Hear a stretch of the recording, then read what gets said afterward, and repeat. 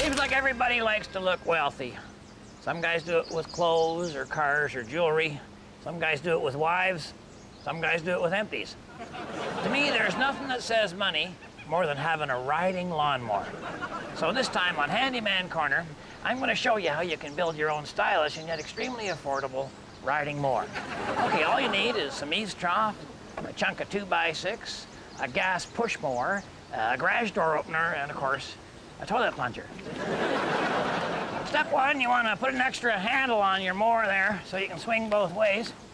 Then you run your 2x6 right through the two of them. That becomes the mounting platform for your pulling mechanism. Also doubles as a seat. I would say don't even sand that. Slivers may hurt a little, but they sure keep you from sliding off. All right, next thing you want to do is take your garage door opener and your eaves trough and mount them dead center on the 2x6. Now, let me rephrase that.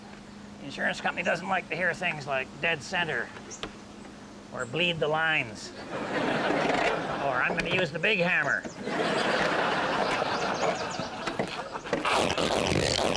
You know, every lawnmower has a little generator in it to make the spark plug go. So I'm using some of that electricity to run my garage door opener.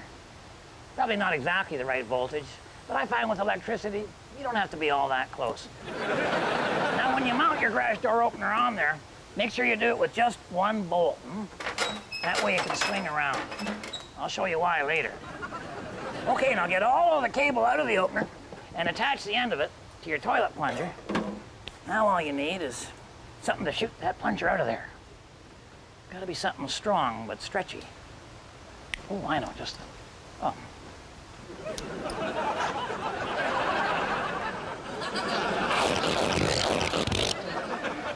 Yeah, doctor told me to wear these. Said they'd improve my circulation. Boy, was he wrong. When I have them on, women don't even want to talk to me. Okay, so I position the launcher into my rocket silo, and then I drop my arrow in there, aim her all up, and we're ready for a demonstration. I'll show you how she works.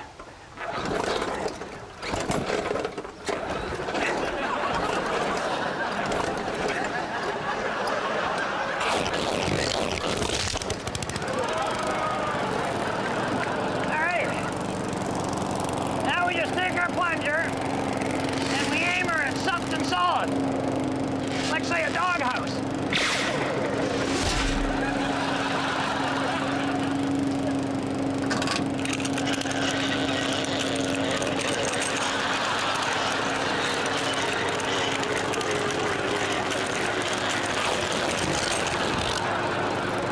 Okay.